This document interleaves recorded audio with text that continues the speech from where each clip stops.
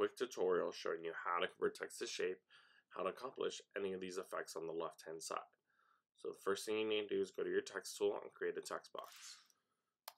Type in your text. Key thing to keep in mind is you need to make sure your text is spelled correctly, because once converted to a shape, you can no longer edit your text. The second thing is to make sure you're using the right font that you want to use, because once converted to a shape, you can no longer change the font either. So I'm going to do enamel brush, made sure YBK is spelled correctly, and then I'm going to change my font size to at least 24-point font or bigger. If you do not do that, when you come over to Object, Convert Text to Shape, you will get an error message. Once you increase that to 24-point font or bigger, you will no longer get that error message. Another thing to keep in mind is however your text looks, that is how it will appear. So for instance, if I did yearbook this way, or if I did yearbook stacked, I'm going to increase this font size. And then once I come over here to Object Convert Text to Shape, that is, whoops, I meant to keep one of these as redo. Let me extend this text box. And now let's do that. There we go. Once I convert text to shape, it will stay like that. So if you keep everything in one line, it's going to stay in one line. If you have it stacked, it's going to stay stacked. So my general recommendation with this is to always separate each word. That way you can stack them and play around with them. Or in this situation, I did LIF and then I separated the E so I can play around with the E. So always keep all your words separate. And then if you want to do anything special like this, separate that letter. So, converted this to shape. First thing I want to do is drop a photo. So come in my photo tray and drop in that photo. There we go. Photo's been placed, and just like any other shape, you can now double click and then reposition that photo. So, as you can see here, there's one I did something a little special. So I'm going to copy this. You'll notice I'll be using a lot of shortcuts. So one shortcut I love is Command C, Control C for copy, then Control V, Command V for paste. So it just depends on if you're on a Mac computer, it's Command. If you're on a Windows computer, it's Control. So what I did here was I edit the path. So if I come over to Object, you have Edit Path. However, it's going to be grayed out once you drop in a photo. So you actually have to do that beforehand. So I removed my photo, went to Edit Path, and now I can remove this inside part. And there we go.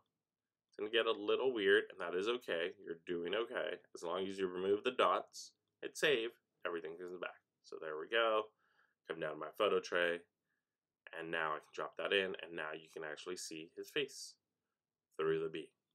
So you can drop a photo or edit the path and drop a photo. Next thing I want to do is kind of an outline. So I did the outline with this one, so we'll just do the same thing. So bring that one over, copy, paste it. I'm going to remove my photo because I no longer want the photo. I'm going to fill color. Don't fill with white, fill with no color.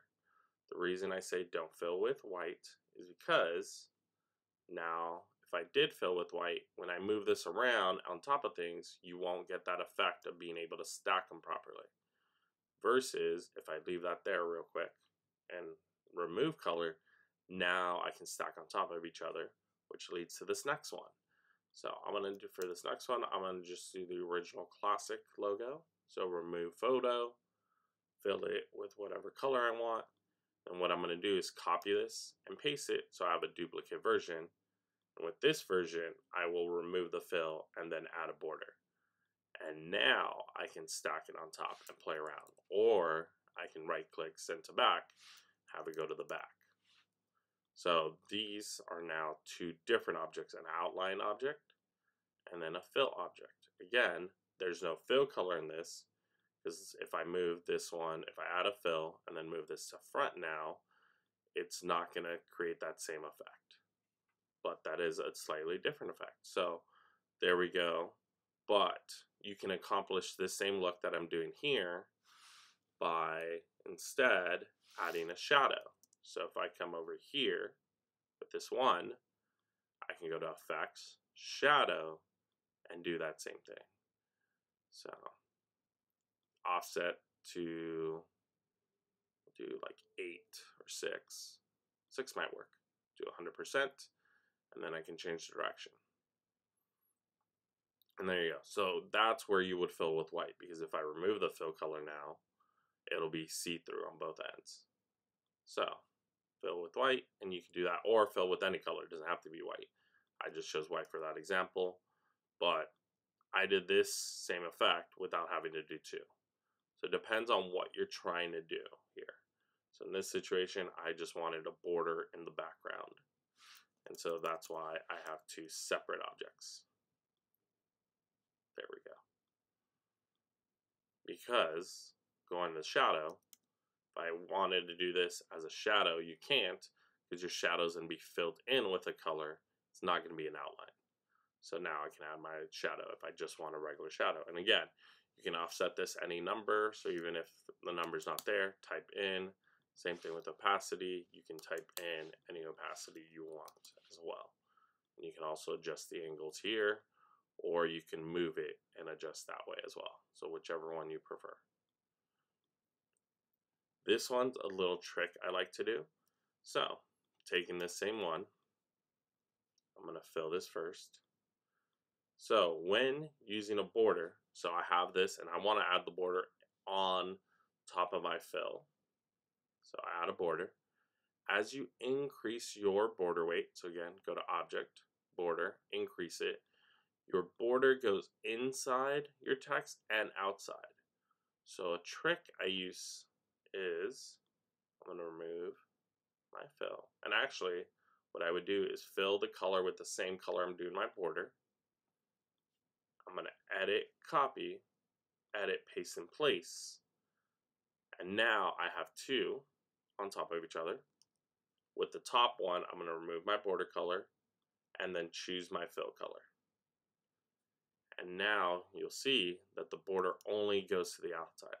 Again, let me show you how that looks. So let's remove that. Bring that one back in. Do a border pink. And let's see what the border size was on here. So that's 8. So that's what that looks like. So I can also lock this in place and go a lot thicker. Let's say I want a thicker border. Let's say I want to go up to 20. Now that's only going to the outside, versus if I did 20 here, it's going outside inside. And so that's how you can accomplish kind of this like thicker color on your text. I'll be using border by separating the 2. So you have your top. So if I come back to unlock, you have your top fill color, and then you have your top border color. So with my border now, another thing you can do is you can remove points. So I'm going to edit path, because let's say I want to keep that as pink. Same thing over here. Let's say I still want to keep the pink in there. What I could do is actually move this point a little more inward. Same thing here. I think it was around this area was not filling in. Hit save. There we go. Now it filled it in completely like a sticker. Or the other option is you can always come to shape and put it in as well. So put in the shape and fill it in that way. The only reason I don't do the shape is because now that's another object I'm playing with versus just keeping it with 2 objects. So if I undo, go back here, because I accidentally undid too much. Come back here. I can either right click edit path as well, or just come back here to edit path. So let's do that little trick I did again. And then like right around there, that should be enough. Let's do probably right there, should be enough as well. And there we go. So that's what I like to do, and then what I would do is then group this. So Command G to group, or Control G if you're on a Windows. And so let me make sure I grab both pieces. Did I grab both? Nope.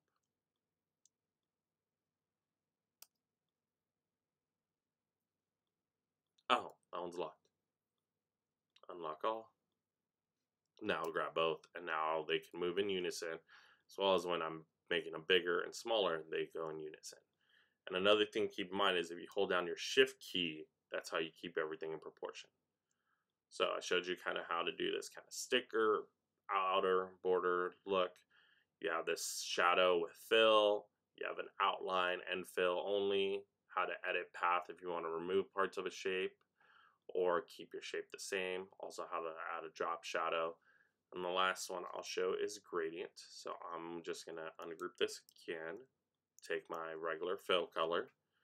And instead of doing a fill, I can come over to effects and do gradient. So check off that little gradient tool, and that will now allow me to add gradients.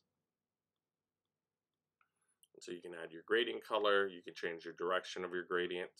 If you want to do something like that, all you do is change this color to whatever color the background is, so it kind of looks like it's fading into the background. So if my background was red, I would pick a red.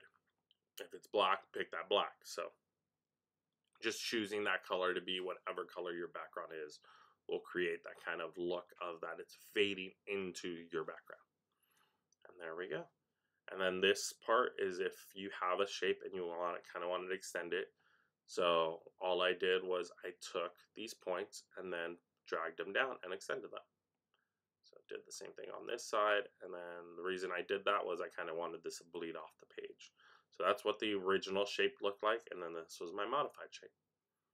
So that's how you convert text to shape. If you have any questions, let me know.